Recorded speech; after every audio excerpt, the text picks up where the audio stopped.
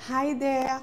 Today it's for everyone who is sick of experiencing period pain. Usually the pain, the cramp that you're having once a month and it's unbearable.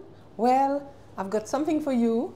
Last week I saw a client and she told me that she's been experiencing the pain for a long time, and she tried that yoga pose that really helped her. So I'm going to share that with you because it may help one of you to release that pain that you're experiencing. All right, so it's very simple. By the way, this pose is called, I will tell you after. Okay, let's do this. So you go on the floor, you lie on your back, you grab one leg, one foot, the other one, and then you just stay like that.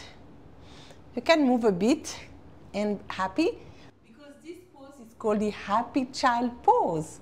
And there you go. And then you just stay there for 5 minutes. You breathe, you relax your back fully into the ground. And then voila. And then you relax, you go back to the position. And then voila. Very easy. And you can try and see if it works for you. And or maybe you already have something that is working. So don't hesitate to share with us below.